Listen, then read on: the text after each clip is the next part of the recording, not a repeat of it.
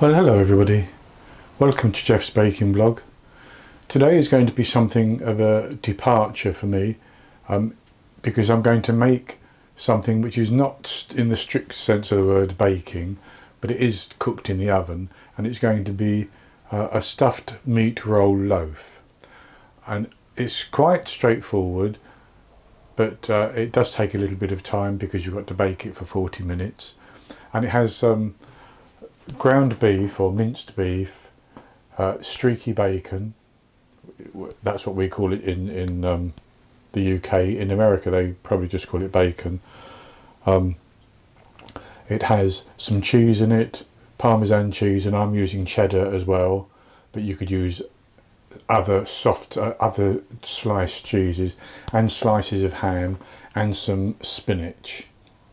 So it's quite easy to put together, and I'll go through the list of ingredients. 1 kilogram, 2.2 pounds of minced beef or ground beef. I have 240 grams, which is 8.5 ounces of streaky bacon, and that's the sort that is in these thin strips like that. I have 150 grams, which is 5.25 ounces of ham in slices. I have 50 grams, which is 1.75 ounces of Parmesan, a teaspoon of mixed herbs, you can use any herbs you want, 1 medium egg or an egg, a teaspoon or about a teaspoon of salt, but it's salt to taste, pepper to taste as well. I'm not showing you those herbs and the salt and pepper. And I have 200 grams of cheddar cheese in slices. So I'm going to set everything aside apart from what needs to go into the beef. So what needs to go into the beef basically is my herbs, my salt, some pepper,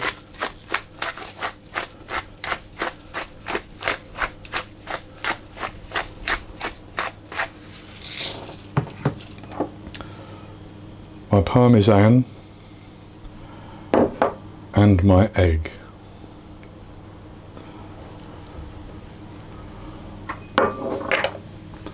And I should say I have my oven preheating at 200 Celsius, which is 400 Fahrenheit, and I have a baking tray with some parchment paper on it ready.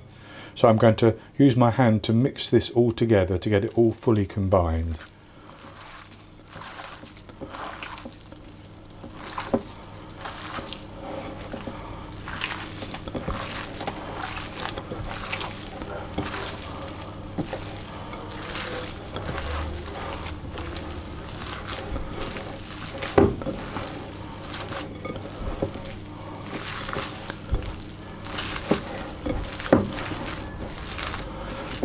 So that's nicely combined. So I'm just going to wash my hand. And the next thing I want to do is to lay my bacon out on parchment paper.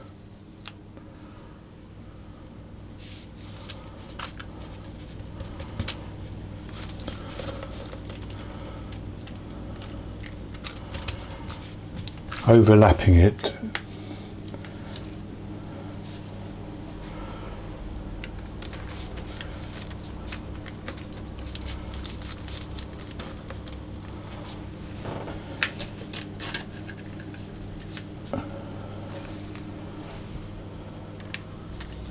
And using a double length basically, and overlapping that as well.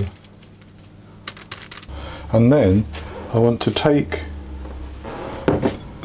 my minced beef and I'm going to press it onto the bacon, but leaving a little gap on the narrow ends.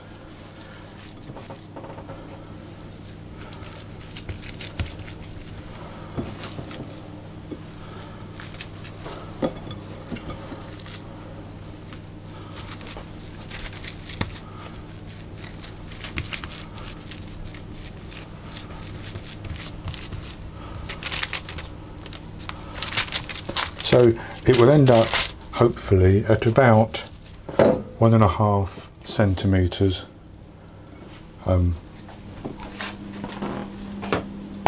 in thickness. So that's good, like that.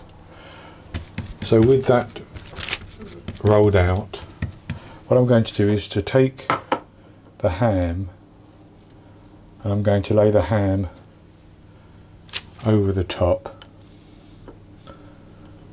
And this is quite thinly sliced ham.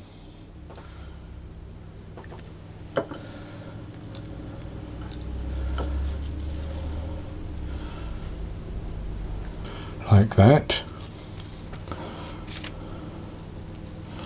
And then I'm going to take the sliced cheese and I'm going to lay that on as well, but not all the way up.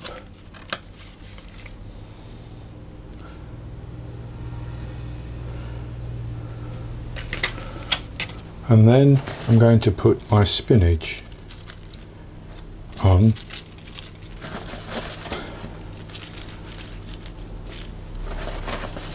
And I have a handful of spinach. You can use as much or as little as you want, basically.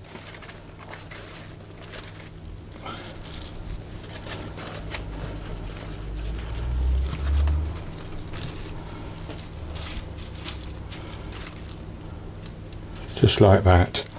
And what I want to do is to roll this up, but I don't want to roll the bacon into the loaf at the moment, so I'm going to start by rolling it like that and then peeling the bacon back.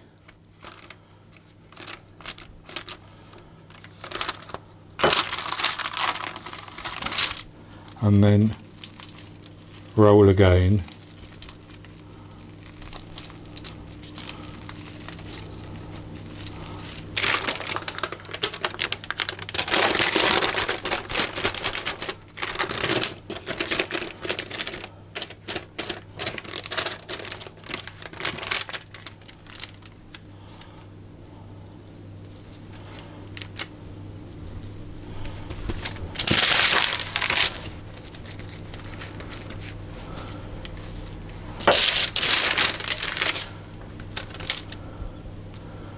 And then, with that covered, I'm going to roll it down to enclose it completely in the bacon.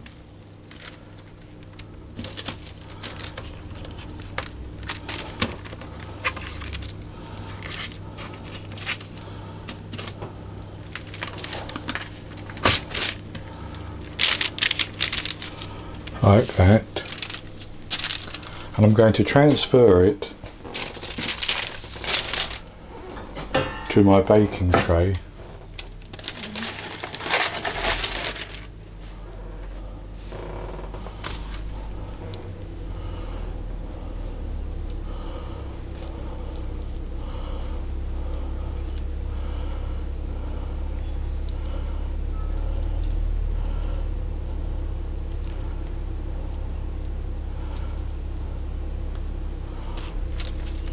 Like that, and I'm going to then put that into the oven and bake it for 40 minutes. I'll test it with my thermometer to make sure that the meat is cooked through in the centre.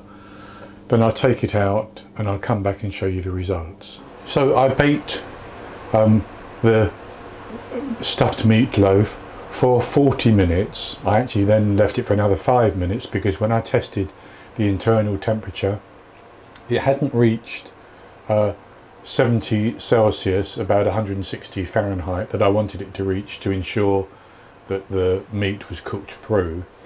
Once it comes out of the oven, it will increase in temperature, but it needs to reach that temperature in the oven. So 45 minutes was good enough.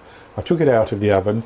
It's been out now for about 10 minutes and I've actually sliced it. So this is what it looks like inside. And I have already had a little taste, but I'll have another one now.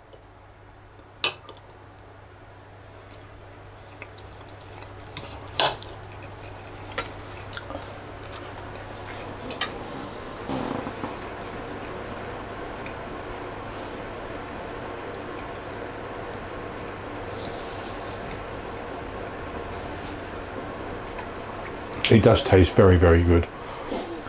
I love I love bacon anyway, so I love the bacon on the outside, and then the herby beef flavour is just wonderful.